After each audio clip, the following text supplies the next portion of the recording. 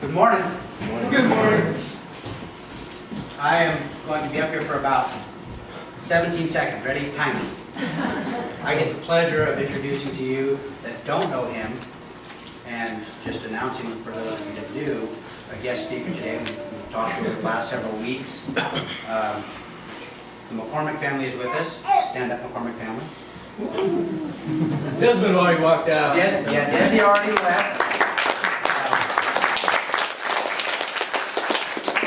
It's actually a year ago, last Sunday, was Kelley's last message in this church. So he's timing it perfectly. So I am just going to turn it over to Kelley, let him share what's on his heart. Don't forget, after service, we have potluck out back. We get to spend some time fellowshipping with him. He's leaving. I'm not leaving. Okay, I was going to say, let me see what I can whip up real quick. There you go. I thought that might yeah, just actually get my Bible. Sometimes I altogether misplace, and it's a little awkward sometimes. All right, wow. Well, good to be back. Odd to be introduced as a guest speaker at Jesus Community Church. After pastoring here for 21 full years. Wow. Ever since we left, I really looked forward to this moment. You know, to be the returning pastor after having been here so long, you know, sort of pastor emeritus, you know, and come back and be among so many that are family and friends. And to see the new faces that over the course of the year, those of you that have come and just joined and identified yourself as part of this body of the church, it's very good. It's very good. I don't really even know, hey Diane, I really don't know where to start. Because a full year's gone by and a lot has gone on, and really, we kind of now really return as, you know, you guys sent us off on a missionary journey, and we've gone, it's been a year, we're just cycling back for a few days, and then we'll be back at it again in that same mission field, in that foreign country that we call Southern California. You know, obviously be praying for Southern California. California is only really just getting worse every day. California legislature, the things of which they are mandating upon the state that are utterly you know, unbiblical and immoral, and just troubling indeed. But great context into which to speak, you know, the truth of the gospel of Jesus Christ. They're mostly not a hungry people, you know. They're mostly a comfortable people, and content, and living well, and enjoying the life they have there for the most part. And so it's not an easy field at all to go to a place where people think they have everything they need, and they obviously lack the one thing that they truly need. So we've been called to that mission field, and we had.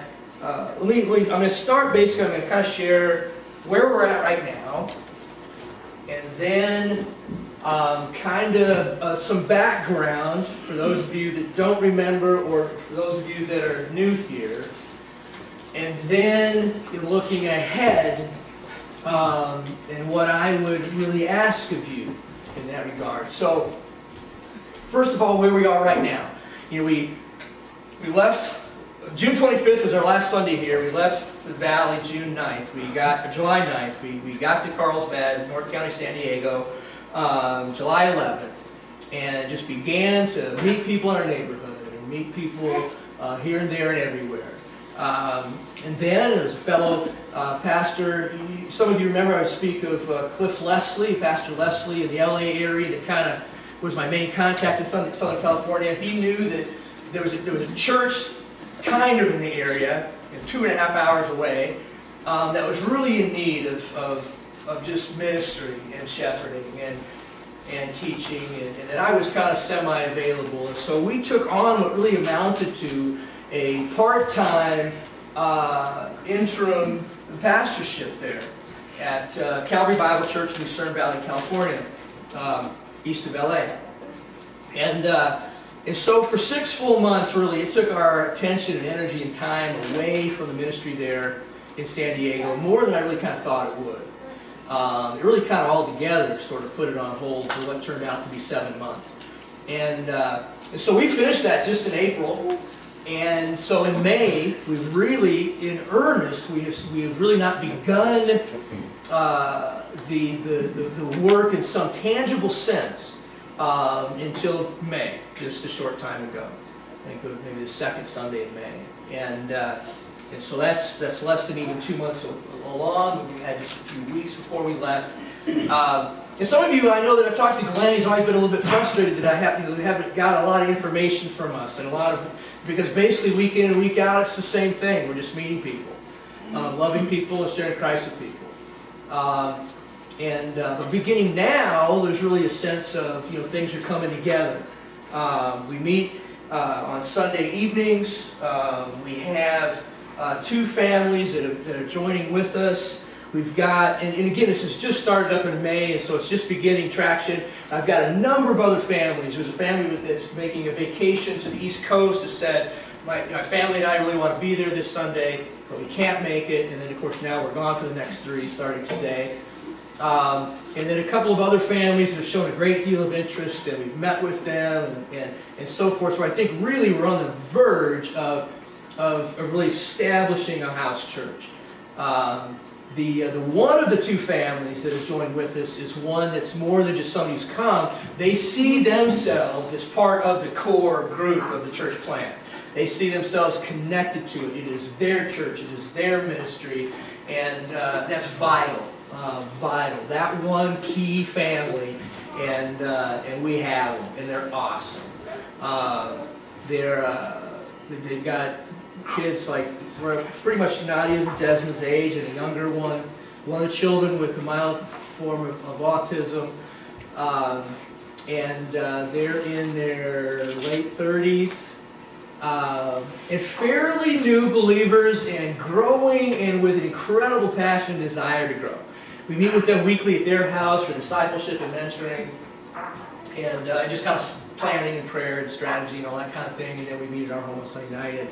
And so that's where we are right now, okay?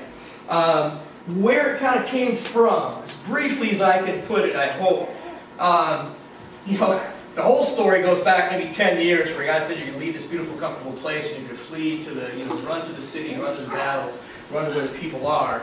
And then about 2 or 3 years ago, about 3 years ago now, it was 2 years before we left, really God said you're going. And so, I announced to the church on February of 2012, I said June 25th is my last Sunday here. And with tears in my eyes and many of yours, and it really is pretty awesome. And, I mean, most of you, I think, really do love me. And there might have been a few people celebrating, So now in February, we're going, man, June 25th. We didn't have anywhere to go. We had nothing to go on. We hadn't sold anything. We had no money. But we're going, June 25th. And God really put us to a test of resolve, because we had like a U-Haul ordered and still had nowhere to take it. And nothing to go on. And then we had like all this property for sale. We had a house for sale. We had a vehicle for sale. We had all this, we had this land in Texas and stuff. And then within, I believe we actually even got into June before anything happened. And then we got a phone call from a realtor that said, this is after, folks, 8 years we had property on for sale. 8 years, not a single offer. I get a phone call that says, hey, we got an offer on one of your pieces of property. Awesome! Because a chunk of money, right? Sell the lot, that's just a big chunk. We can move on, we can get established, we can buy a lease, we can, get there and get settled. And so about an hour later, I got a phone call because I had two realtors because one was part-time because he was having to go to the oil fields in North Dakota to supplement his income. So then the other realtor calls me about an hour or two later and says, we've got an offer on your property. I said, yeah, I know, man, isn't that awesome? And I was telling him how it was so perfect in God's timing in our life because we're getting ready to leave. And then maybe an hour or two later, I get another call saying, those weren't even the same offer. You got two offers. And so it kind of drove the price up a little bit, and it's sold. It financed our trip to leave. And then the second one sold not long after we got there. Again, 8 years, not an offer. And the guy said, boom. Our house hadn't sold, hadn't rented. I was just contacting a property management company to say, we haven't sold, we're desperate. We need to rent the house to pay the mortgage. And even before we could get that contract signed to do that, our realtor, who's awesome, she comes and says, I know you haven't wanted to rent it, but I know you're getting kind of crunch time, and I got somebody who'd like to rent it. And one of the few high salaries in the area that really can afford to pay the top dollar on your big house.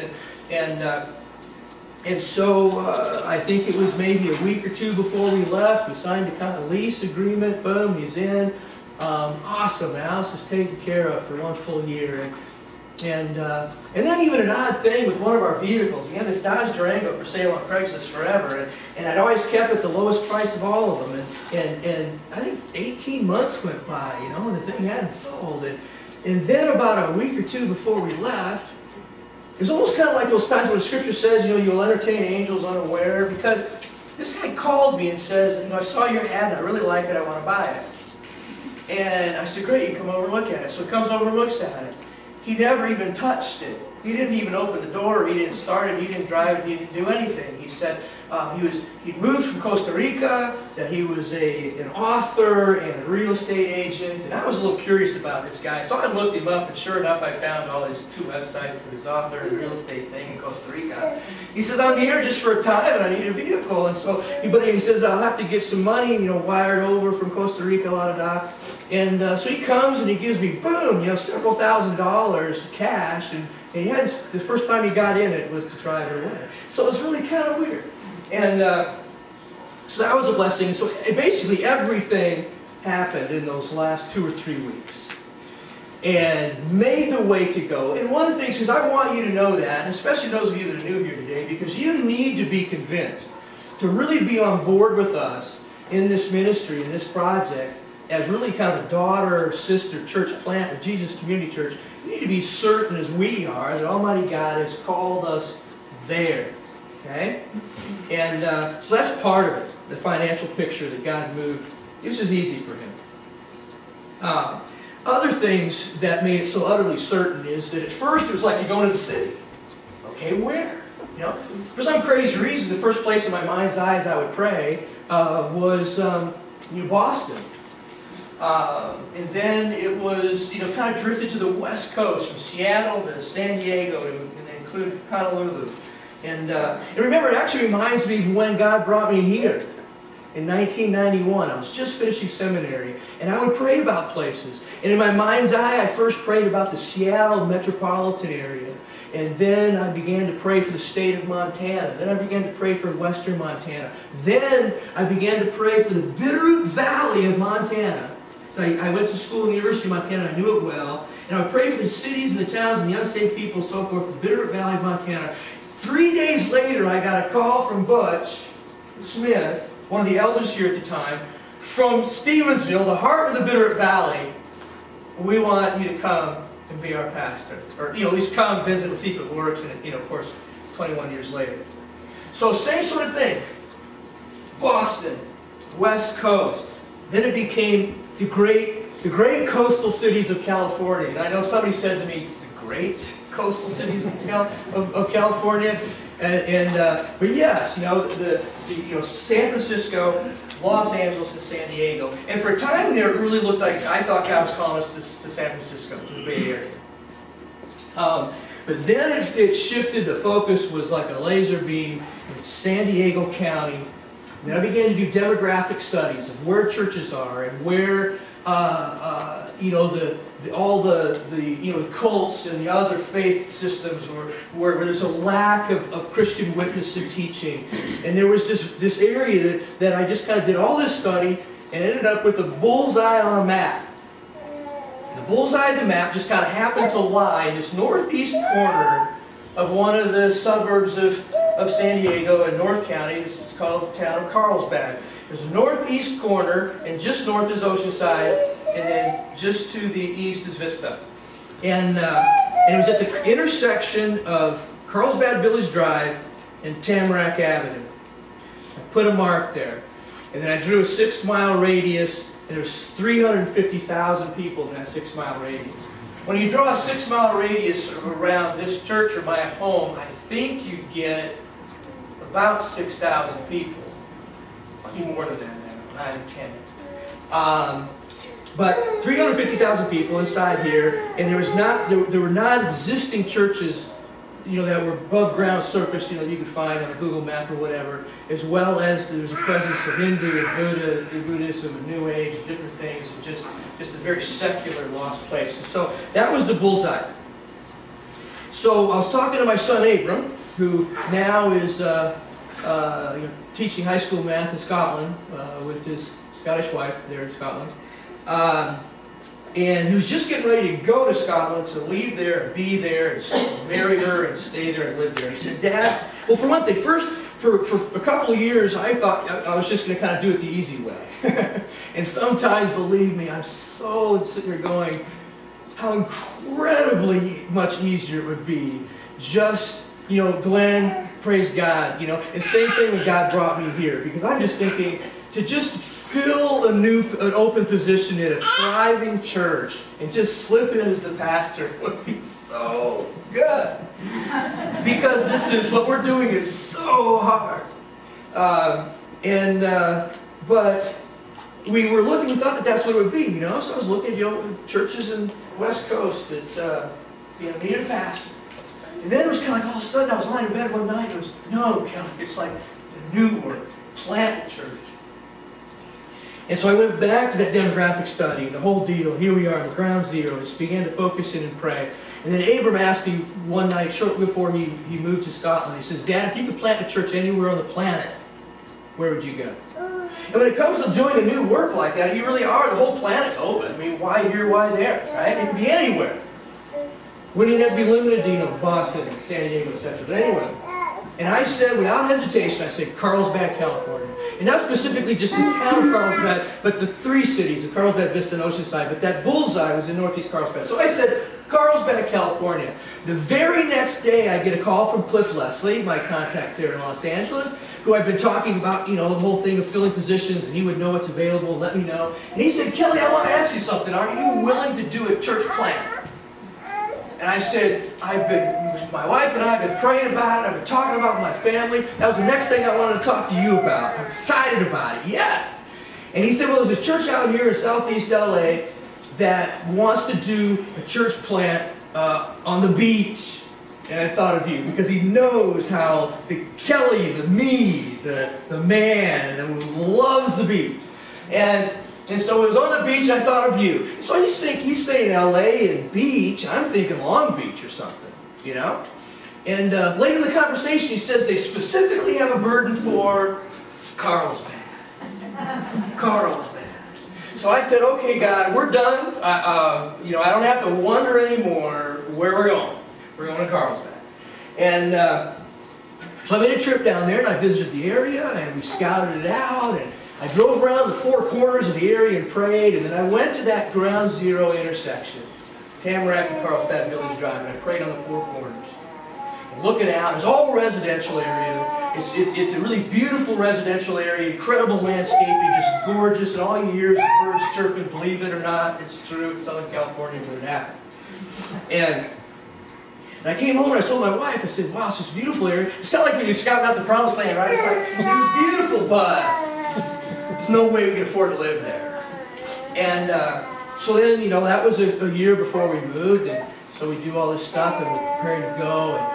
And then we finally, all that stuff sold, right? And so now we've got money to find a place. We could say, the place to take the U-Haul. And we looked and different things happened, and long story short, we live 400 feet from ground zero. You know, God just opened the door, and it meets just what we wanted it to be, and that is, you know, in a dense neighborhood. You know, we went from a 3,800 square foot house on 10 acres to a 1,400 square foot condo that has 7 other condos in the very same building. Okay, and has, you know, no lawn of its own, just a little deck out back, and, you know, among the eucalyptus trees and the birds and even hawks. We got 3 red-tailed hawks that frequent. Every day we see them. It's a little reminder of Montana. We had hawks every day. So God opened that door, and there we were. So I share all of that, from how God moved financially to how God, you know, specifically showed us Carlsbad, that brought us there, and even that one dot that originally was drawn only by, you know, prayer and study, not knowing what it was going to look like when I went and just explored that intersection, and then we lived 400 feet away. So that's kind of first, you know, kind of where we're at right now, and then the background of what happened to get us there. Now, the present. I really come back to you, my sending church, my home body. Many of you, not many, but there are actually a handful of you that were here the first time I ever stepped foot in this building 22 years ago.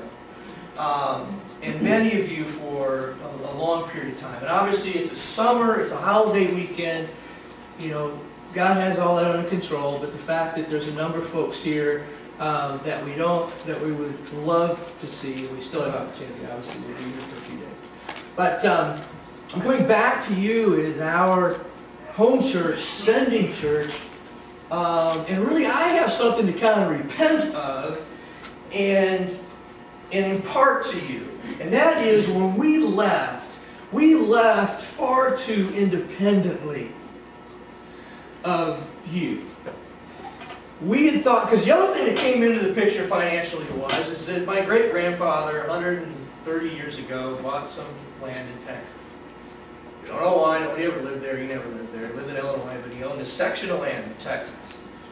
Before anybody knew there was oil in Texas. And then they found oil in Texas. And then for 100 years, nobody ever did anything with it. And those of you that were here when we left heard this story as it unfolded. Because it was kind of like when God could do things, like even right now, you know, God can still, He can sell our house. We still have a lot for sale. He can sell our daughter's house that we own 25%. Say hello to Jack, okay? I will, thanks, okay, Kelley.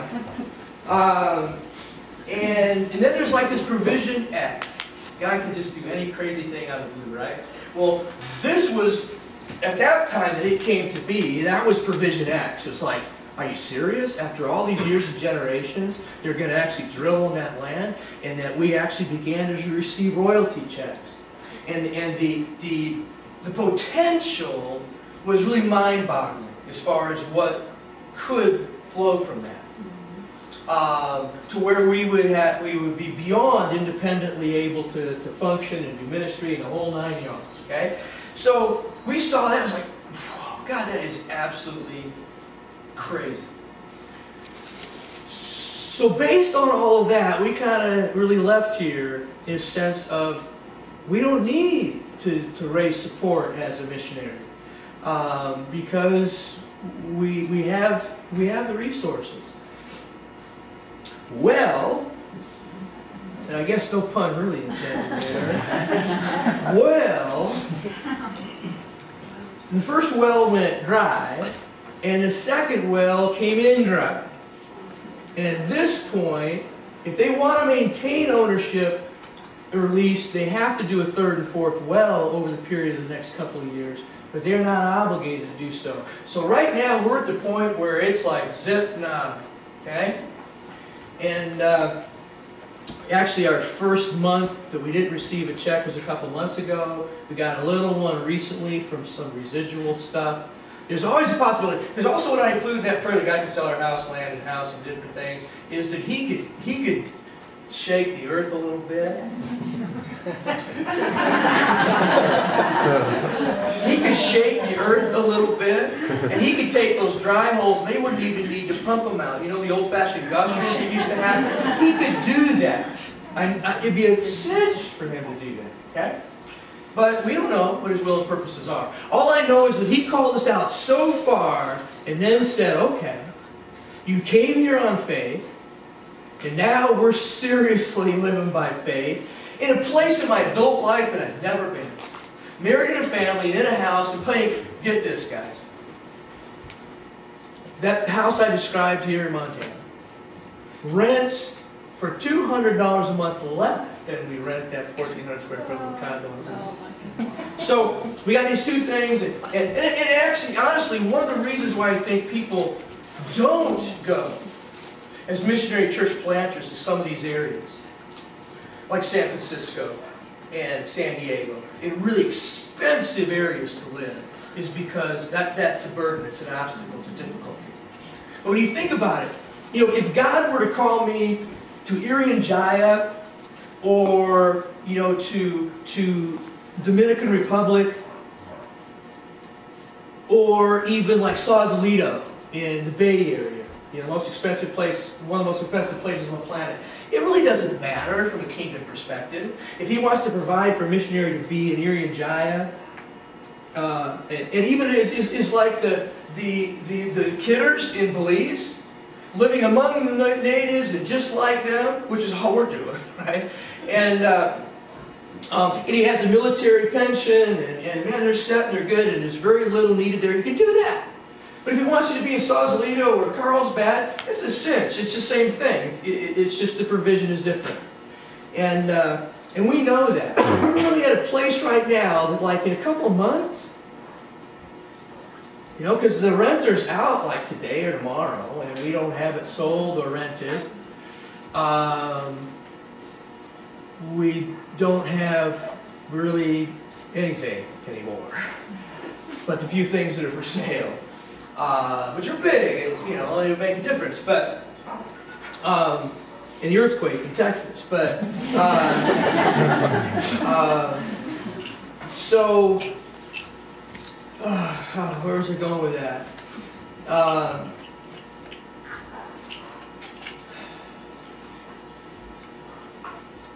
Let me just get back to, that's where, well, yeah, we don't know what we're going to do in a couple months, okay? And, you know, I've never been homeless before. By choice I have, I guess. You know, when I was a young single guy, I was a vagabond for a bit, you know, I was having some fun. But that's where we're at. And so when I say what I repent of is that we left here too independent. And so we're back really doing what typically is done well ahead of time. And that is, we're kind of like the missionaries come back to the mission field, and we need to raise support. And you are our sending body, and we lay it before you. Okay? Much of what I've said here is to do two things. To assure you of God's calling in our life to where we are, and the need that is there. And then secondly, the needs we have. Now, let's turn into the scriptures together. Because what we want to do at this point is to edify the body and all of us, church, about our responsibility as believers to support the missionary cause. Okay? That would be us, it would be the Kidders, it would be TJ right here in our midst. TJ Van Day, stand, would you please? Woo! He's been working with the impoverished people in St. Croix as well as the non-impoverished people in St. Croix. And he's kind of at a turning point, kind of a crossroads right now with what God wants of him, what he's to do and where he's to be, and the whole 9 yards, right? Crying out to God, give me new vision, all right? But whomever we support, and others will come, whatever, okay? This is what this whole thing is all about. Turn to Matthew 28. We'll go through a lot of this really quickly. Many of you will be familiar, some of you will not. But laying a foundation, the classic passage, Matthew 28, 18 to 20, okay? This is why we do what we do. I remember about 2 2 or 3 years ago, I challenged the brothers in the brothers' meeting. And I said, and this was really even before this whole thing started with God renewing the thing that you're going to the city. I laid out before the men and said, you know, I just want to begin to us visualize that some of us, God is going to call out to go somewhere. Kind of like who's going to be the first and be willing to be called out into some new and different thing for God to do crazy stuff with you. And then God gave me my thing. And I thought, well, I'll probably be the first. Well, you know, Mike and the Kidders beat me to it.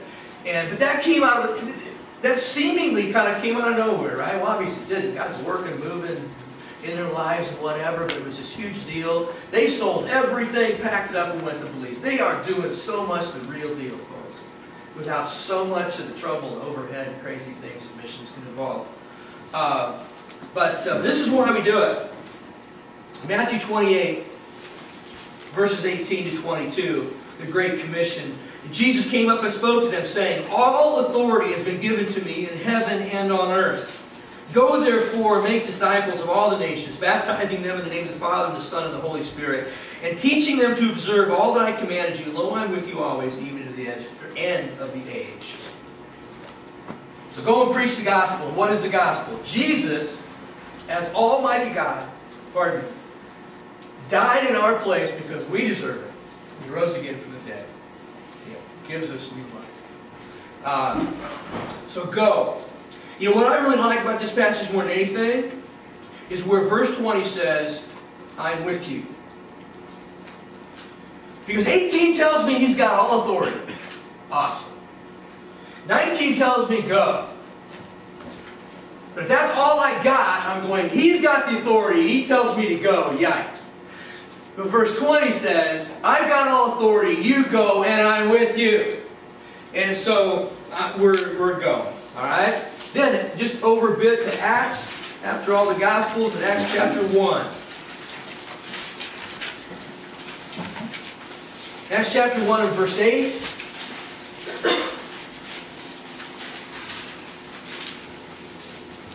Really, Matthew 28 is what?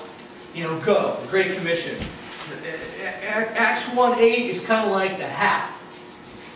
And he tells us early in this whole witness of the early disciples, says there in verse 8, you know, you will receive power when the Holy Spirit has come upon you, and you shall be my witnesses both in Jerusalem and in all Judea and Samaria and even to the remotest part of the earth. Okay? You shall receive power when the Holy Spirit has come upon you, and you shall be my witnesses.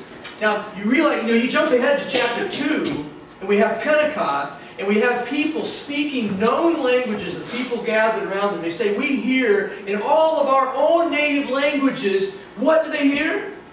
Mighty deeds of God. 1:8, you'll be my witnesses. You'll receive power and be my witnesses. Chapter 2, they receive the Holy Spirit and they become His witnesses. Boom, purpose fulfilled. Speaking and declaring the mighty deeds of God. But notice also here in 1:8, that you will receive power when the Holy Spirit has come upon you, and you shall be my witnesses. Where?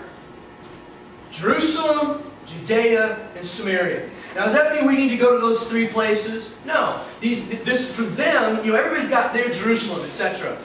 Your Jerusalem is this valley. Okay? I think it's a little bit bigger than just each of the little townships because we represent more than one township here anyway. It's like this valley is your Jerusalem. Judea represents your region, okay? Which might be, you know, political boundary thing would be the state of Montana, but that's a bit big and diverse. It might really be like western Montana, okay? Your region, okay? So your hometown, your home region. Samaria is your nearby cross-cultural people. So for us in California, that's easy. You know, that's the Hispanic community, primarily. They have a different culture, a different language, but they're nearby, they're right there. And Mexico is only like 40 miles south of us. We live right south of the border here, and now we live just north of the border. Yeah. And so your Samaria might be, you know, on the reservation. Native American here in Montana. This is an incredibly homogenous place where there's so few. I mean, everybody basically, we're all just a bunch of old white people. And anything else is, but that's kind of like your Samaria, okay? And then, of course, for everybody, the last is the same. The remotest parts of the earth. Okay? So your hometown, your home region, those that are nearby but different from you, and then anywhere and everywhere. Right? So we need to be witnesses in all those places. And no person can do all of them. It isn't like you're called. Not everybody's called to the remotest parts. Not everybody's called to Samaria, because somebody's got to stay in Jerusalem. And somebody's got to stay in Judea. Somebody's got to stay in the Bitter Valley. Somebody's got to stay in Montana. But others, indeed, someone does need to go to the cross-cultural places, and others need to go to the craziest and most remotest parts of the earth. So that's the foundation. Turn to 2 Corinthians. And in chapter 8. 2 Corinthians chapter 8. I really am glad at this point, at the time that it is, that I eliminated a few passages here because there's no way. But 2 Corinthians chapter 8 and verse 1. It says, "Now, brethren, we wish to make known to you the grace of God which has been given in the churches of Macedonia, that in a great ordeal of affliction and their abundance of joy and their deep poverty overflowed in wealth of their liberality. For I testify that according to their ability and beyond their ability, they gave of their own accord, begging us with much urging for the favor of participation in the support of the saints." Wow. I was talking with some people in Menifee, California, because Menifee, California, the Menifee Bible Church is our biggest supporter of a monthly support. They've actually kind of brought us on staff in some fashion to where they can run all of our taxes and so forth. And I'm a missionary pastor, and that's just an amazing door that God opened as well. I met him through my IFCA and NICE connections, and the great people of Menifee Bible Church. I don't know why I said that.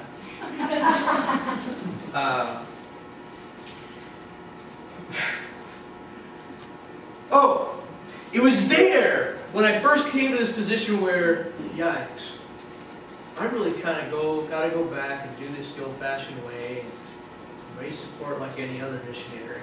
I'm just not really comfortable with that.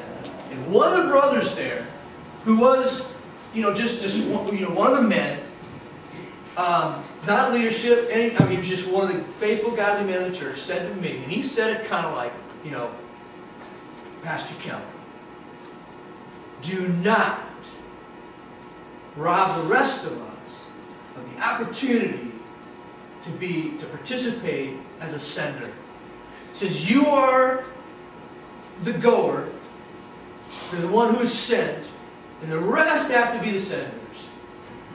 And it was like, and it really helped me a lot. It was so bold and so direct. It was like, hey, don't do that. And then I encountered passages like this, and this one blows me away, because he talks in verse 2 it says, they had affliction and an abundance of joy. That's amazing to start with. And in their deep poverty, they overflowed in liberal giving. 3 says that I testify that they gave not even according to their ability, but above and beyond their ability. Where God then just really makes up the gap. You're not to be foolish, but you are to move in faith, trusting God. And they gave. And then verse 4 says, almost like maybe perhaps Paul was saying, that, no, man, you guys got enough to deal with here on your own. You don't need to support us. Well, They're begging him.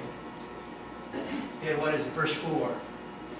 Begging us with much urging for the favor of participation in your support. Awesome. So what I'm saying to you today is yes, I want you to consider all of this in light of our need and our mission. But beyond that, this is for your edification in terms of this is what the Scriptures teach, and this is all of our responsibility before Almighty God concerning the kingdom. Okay? To be applied in general in anything in which God might move. Look down at chapter 9 and beginning of verse 6. So he turns to this and says, this I say, he who sows sparingly will also reap sparingly. He who sows bountifully will also reap bountifully. Each one must do just as he has purposed in his heart, not grudgingly or under compulsion, for God loves a cheerful giver. We've all heard that, right? With giving and stewardship teachings and so forth. God loves a cheerful giver. It's exactly. They were giving of their little joyfully and wanting to, and as we looked in chapter 8, and here's that principle. In verse 8, and God is able to make all grace abound to you, so that always having all sufficiency in everything, you may have an abundance for every good deed. Look at that. See, God's storehouses are endless. As we kind of shovel out, God shovels in, and God has a bigger shovel. And so, meditate upon it. And then as far as the Scriptures are concerned, lastly, go to Philippians chapter 4.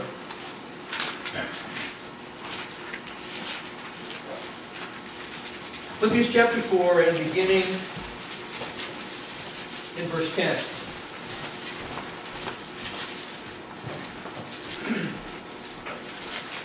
Chapter 4 and verse 10. This is a passage, actually, was the first passage I was given as a student in seminary to exegete, okay, to study, to take apart, to learn very precisely and specifically what does it say, and then to some extent, of course, what does it not say. And it was very cool, because typically we look at this, and particularly go down to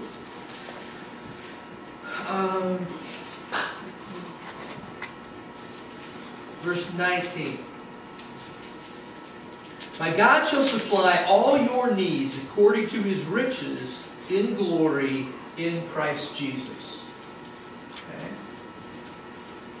And actually the assignment was, based upon its context, who is being referenced in verse 19? Now, I've seen verse 19 on plaques, I've seen it hanging on people's walls, and it's awesome, and Scripture is true. Context is everything. Okay? It's kind of the biblical thing of location, location, location, because it's its location and its context. Who's he talking about? Who is this promise given to? So, let's go back to verse 10. I rejoice in the Lord greatly that now at least you have revived your concern for me. Indeed, you were concerned before, but you lacked opportunity. So that I speak from want, not that I speak from want, for I have learned to be content in whatever circumstances I am. And this is great. Verse 12, I know how to get along with humble means. I also know how to live in prosperity. Most of us often think, how hard is it to learn how to live in prosperity? Isn't that what we all want? Isn't that a cinch? No. Not to do it godly, do it rightly. And to use those resources unselfishly, etc. He's actually learned how to be content with being poor, and he's learned how to be content and live rightly with much. And that's so true as we stand before God. So he goes on saying, in every circumstance I have learned the secret of being filled and going hungry, both of having abundance and suffering need. I can do all things through Him who strengthens me. Nevertheless, you have done well to share with me in my affliction. The Philippians were one of his primary supporters as Paul went out as a missionary church planter. And that's what he was, right? We speak of, Paul's missionary journeys. It's usually how it's referred to. But he was a church planter. That's really all he did. He went to communities, he shared his faith, got a few converts, stayed around a little bit to teach and grow up a few leaders, appointed elders, la-da-da. He'd move on to the next town. And then he went back and revisited them to see how they're doing and so forth, okay? So, the Philippians were one of his chief supporters. So, and of course, his proclamation in verse 13, I can do all things through Him who strengthens me. Nevertheless, you have done well to share with me in my affliction. You yourselves also know, Philippians, that at the very first preaching of the gospel after I left Macedonia, no church shared with me in the matter of giving and receiving, but you alone. So they were crucial, they were key people in his life. For even in Thessalonica, you sent a gift more than once for my needs. Not that I seek the gift itself, but I seek the profit which increases to your account. Because see, God's going to do what God's going to do. The question is He going to do it through you? God's going to do what God is going to do. The question is He going to do it through me? So Paul really is in need. But he says in verse 11, not that I speak from want, because he knows that God's going to come through. He says in verse 17, not that I seek the gift itself, because he knows. But he is in reality, he can't just go with nothing, can he? It's just impossible. But he sees it as a given because God is his sender and giver. But he says to them, I seek the profit which increases to your account. Verse 18, but I have received everything in full and have an abundance, and I am amply supplied, having received from Epaphroditus what you have sent, a fragrant aroma, an acceptable sacrifice, well-pleasing to God. And my God, and here we come to verse 19. My God shall supply all your need according to His riches and glory in Christ Jesus. So, who is this promise given to in verse 19? See, if we take it out of context, we can just say, hey, because I'm a Christian, God's going to supply every need according to His riches in Christ Jesus. No. Most every promise of God is conditional other than salvation itself. And he says, so who is it? Who's he talking to? He's talking not even so much as to individuals. See, normally we think, well, this might apply to myself and my family. First and foremost, this applies to the church that support, and its people that support missionaries. That's the context. You support me, you support, Paul says you as a church, support the missionary cause. And because of that, verse 19 is a promise to you. And my God will supply all your needs according to His riches in glory in Christ Jesus. So when I was given this task some 25 years ago in seminary, that's what I concluded, and that's what I presented, and that pleased my professor because he agreed with that. That yes, it's not an unconditional promise to every individual. It's a conditional promise to the church that supports the missionary cause. Jesus Community Church, I really do look back at my time here and feel that I always felt somewhat that we need to do more in that regard. We need to do more in that regard. We did a lot of home missions, and it still kind of is. I mean, I'm a home mission. Then we support T.J. Vandehey, and many of you do individually, and the Kidders in Belize. So we've extended and broadened our horizons there. For one thing, when we support people in places around the world, it just really keeps us centered. That you see and you understand, if even just the fact that most of the world does not have it like we do. We live only about an hour from Tecate, Mexico.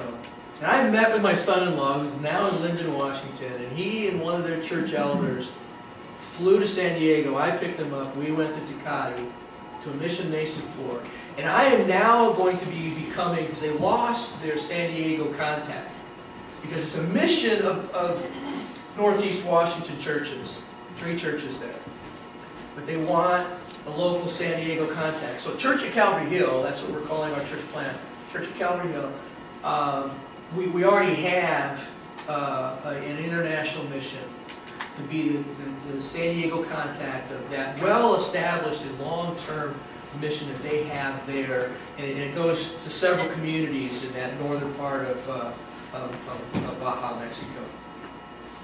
I saw in Tecate what I did not expect to see. I've been to a lot of places in Mexico, and it was horrific, horrific conditions that tens of thousands of people were living in. And we went from church to church, from town to town, and we saw the amazing things that God was doing. We saw the amazing need. And if anything, it keeps us aware of, the Christian life is not like a lot of those televangelists want to tell you. It's all about, you're a child of the King, and you're just going to have it made, live in a beautiful house, drive a beautiful car. What's that got to do with anything? I mean, I have to admit, I like those things. And if I have the opportunity to have them, I probably would. I have. I used to live in that big giant house and drive this little Mercedes sports car, even though it's ancient and falling apart. But it looks cool still, and it still drives. It still drives for it too. Got to hold it together. But what's that got to do with the big picture of life and death and eternity? And so, we look at our teenagers who want every little cool thing with their clothing or whatever. Take a trip to Mexico. It's like, wow. They don't even have shoes, let alone the ones I want. I'm not content with the perfectly good ones I've got. On, et cetera, right? So, so I present this to you, and what God did, and the assurance that Almighty God has called us there, where we're at right now, and we are at a really cool point. Because in a sense, even though we've been gone a year, there's all the background of meeting people took place during all that time. The church plant, in terms of taking any tangible step forward, really only began just a few weeks ago, when we began our first Sunday evening meeting in our home. And we have 3 families and counting. And I expect when we get back, the players and the family, I can never remember the last name, friends of the Andersons, and then, my surfer dude buddy that owns this surfing clothing shop called Glazed Over. And I get glazed over, right? But anyway, I'm real hopeful he's going to be joining us soon as well. And so we're right at that cusp. It's very, very exciting. And again, we know that Almighty God is going to do what He's going to do in our life. And I know for one thing, He's testing our resolve. He is once again refining our faith. Because we're here, and we are there. We've gone by His provision, and if He wants to keep us there, then He will. We invite you. I encourage you. I really even plead with you that you would consider your part individually and as the elders as a church to kind of come back to where we really probably should have started in the first place, is to really understand the relationship as the sending body and the people who would have a tangible, real support to enable us to go in Jesus' name as a sister, daughter church plant of Jesus Community Church, Montana, to reach out to a very needy place with a lot of lost people in the great city of San Diego. So rather than me normally, as I might close in prayer, Glenn, would you come up and just praise the Lord leads concerning, He is your pastor. And it was really neat to see, because one thing too, as far as knowing for certain what God wants to do. I could go on for another hour speaking about all the things that God was doing over the last 2 or 3 years to bring Glenn in as one of our elders, that just seamlessly as I go, he steps in. Do you realize how good Jesus Community Church has had it over its entire history? 3 pastors in 30 years. Actually, it was 2 pastors in 29 years, so you really lowered the average.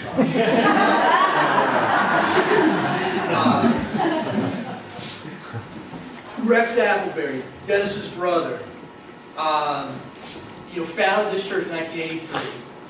He also, was not like, he just kind of decided he wanted to leave or was put out like so many pastors are or something, right? He died suddenly as a beloved pastor. God called him home, and the church loved him and wanted him to stay. Same thing here. We left in a lot of anguish. At one point never envisioned leaving here. But when God called, it just made it easier to get over the emotions of leaving because we were certain of God's calling and the excitement that brings. And so we left. And then it was a pretty seamless, it was a pretty easy transition, even between a sudden loss of a pastor, how quickly and how miraculously God brought me here in the aftermath of Rex's death. And then this one. So 30 years. And we have churches in the neighborhood that in the last 30 years have probably had at least 10. Because they kind of have a pastor about every 3 years. And usually they're booted out every 3 years. There's a great spirit here, and I love this place, and you will always be my spiritual children, even if some of you are like my mother.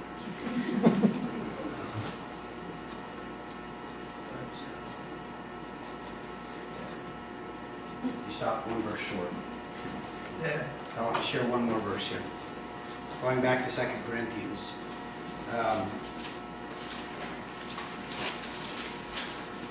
You stopped in verse 4, and I want to read verse 5. It says, "And this, not as we expected, but they gave themselves first to the Lord, and then by the will of God to us."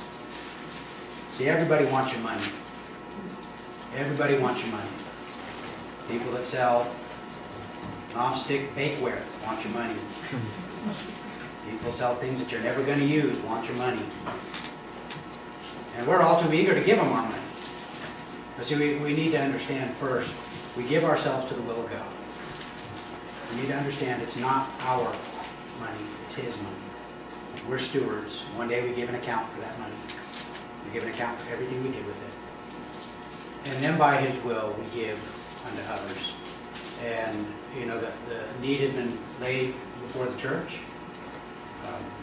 The church as a whole will take up this matter, but you as individuals also need to take up this matter. We have a brother and sister in Christ that have gone out and established a work. They need help. So I am going to ask you, lay this before the throne of God. Seriously consider, do I need this new boat angle? Do I need this new doodad? Can I do without those and commit some of the resources that I have to the work of furthering the kingdom of God? Amen?